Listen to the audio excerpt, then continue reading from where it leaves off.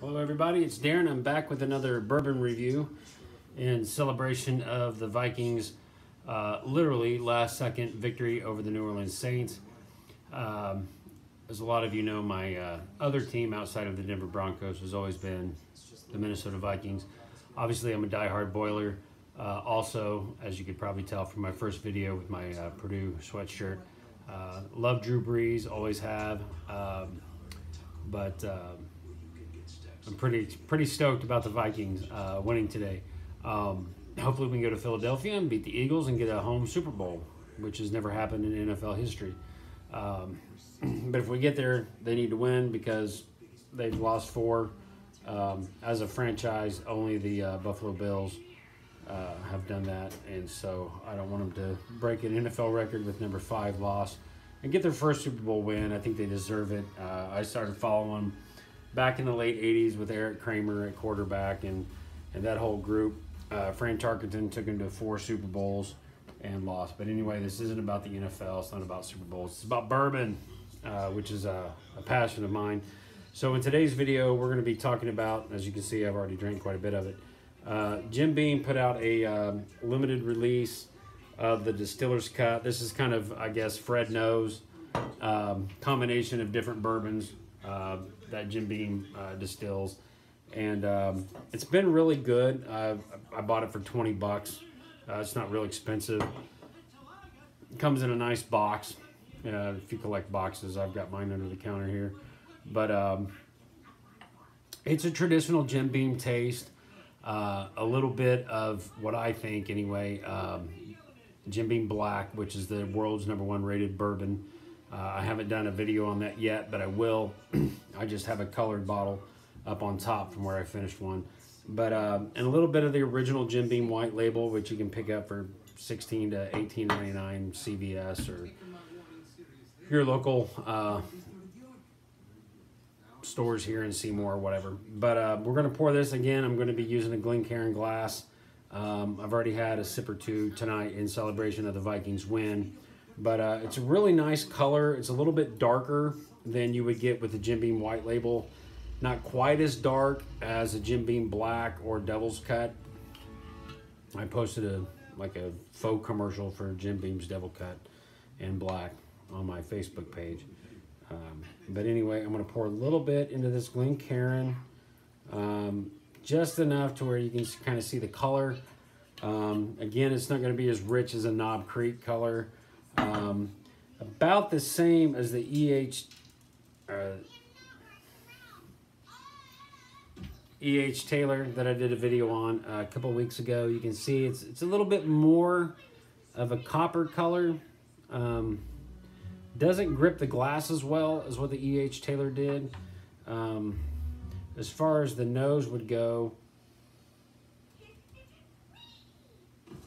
a little bit of spice is going on in there. Again, I'm not a sommelier, but good, not a lot of burn. This is a 50% by volume, so again, another 100 proof. Jim Beam, my favorite distiller by far. The only bottle I've got left to buy, actually 2 from Jim Beam, is Booker's. Which I can get for $89 around town here, and the Master Distillers, which runs about $239. I'll probably be picking that up around March. I may not drink it though, because that's expensive bourbon. But anywho, it's a little bit different. If you can see on the bottle here, it's got more of a silver or chrome colored Jim Beam.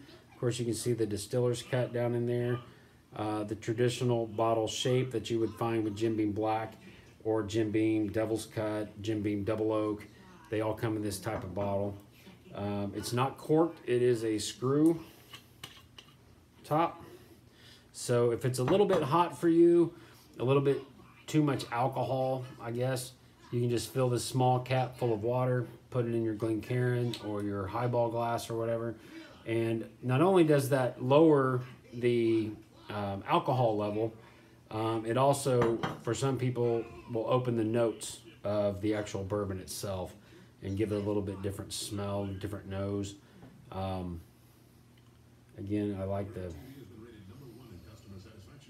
nose of it. So we're gonna take a little sip here, see if anything else comes out. And again, sometimes after you take that initial taste, the second nose could smell a little different. The second sip could taste a little bit different too. With your bourbon, if you're gonna drink it neat like I do, you just don't want to gulp it down. That's a shot. A shot, you're gonna lose a lot of the notes because normally it hits the middle of the tongue straight down the throat, and it's just there to get you messed up. And I don't drink bourbon to get messed up. I'm too old to get messed up anymore. But I just drink it for the flavor. It kind of relaxes me a little bit. Enables me to unwind from a day's work. Today was a real good work day, by the way. Every customer was very sweet, very kind, very pleasant, and very patient because some things aren't in stock right now. But anyway, we're going to kind of swirl this a little bit. Take another note. There's a little cinnamon in this. I'm picking up some cinnamon, some cherry flavor a little bit. So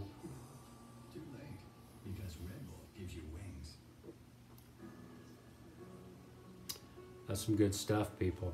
Some good stuff. Again, not a lot of alcohol burn coming down through the pipe. Of course, you always get that white oak char from a good Jim Beam. Never had a bad Jim Beam. Very pleasant taste, very mild. Doesn't have any heat in the throat, doesn't have any heat in the nose. It's good stuff, really. So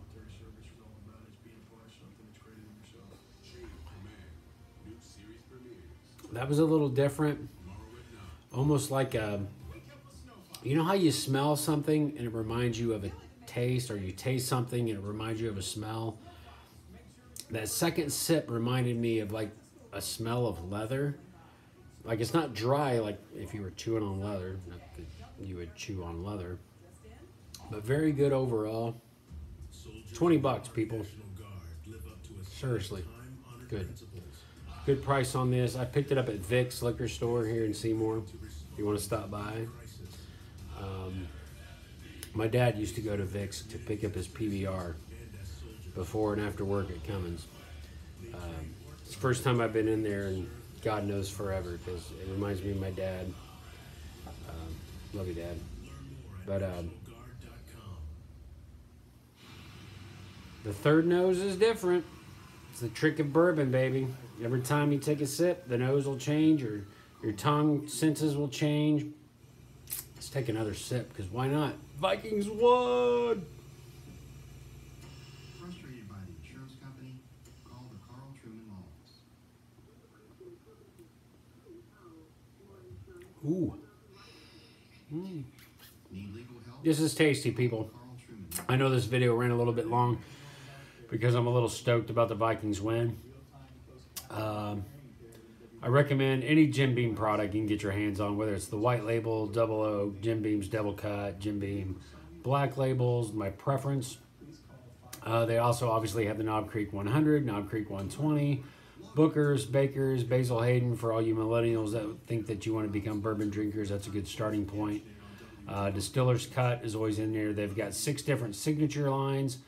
I've got the signature 12-year cast strength and also finished in rare Spanish brandy, which that's very tasty. You can pick most of those up over at Northside, is what I found. Northside's got the best selection of bourbon that I believe in Seymour. There are some rare brandies, or I'm sorry, bourbons that you can pick up at also Hildress. Busy Bee has the Jim Beam Bonded, which I really like. It's only like $20.99. So I try to visit all 4 liquor stores here in Seymour, kind of spread the wealth around. But Northside seems to be my liquor store of choice. If you're in Seymour to pick up at, everybody there is very well-versed in not only bourbons, but wine, beer. They're very good there.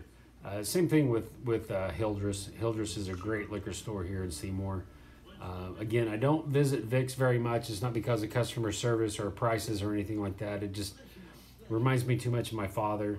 And for those of you that know me or my sister, love you, sis. you'll understand why it's a little bit more of a sensitive subject. But anyway, thank you for watching this video. If you do, I know it's going on 10 minutes and 15 seconds, a little longer than my first one, but I'm just really excited about my Vikings, you know.